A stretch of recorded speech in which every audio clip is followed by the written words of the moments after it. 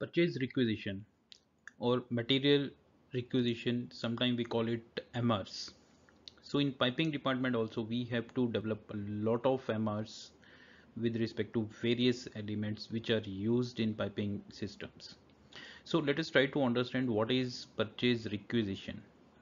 It is just a request which a piping engineer raises to a purchasing department so that they can start interacting with various vendors, and the requirements are shared with various vendors. And this, you can say, this is requisition which initiates the request for specific action. For example, if we are talking about a valve, for any valve, for example a butterfly valve, then we have to request our procurement team that this is our requirement and please start talking to vendors and get the desired valves from them.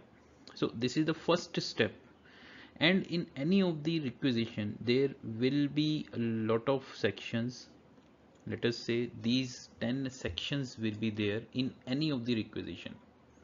So we have to understand what we are going to ask vendors, how we are going to ask the vendors, so that all the requirements are listed in a such a way so that vendor can understand what we are looking for, our procurement team can understand what we are looking for, how they start interacting with the vendor so that the requirements are met.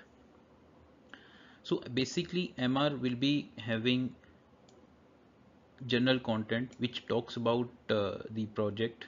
It will have the scope of work which we are expecting from vendors, which codes and standard we are going to follow, design and operating conditions, technical requirements with respect to that particular item, welding requirements if any, test, inspection and reports, how we are going to perform the test, what tests are required, how we are going to get the reports, drawings and document requirements. Okay, what kind of drawings and documents will be submitted by a vendor at what stage of the project.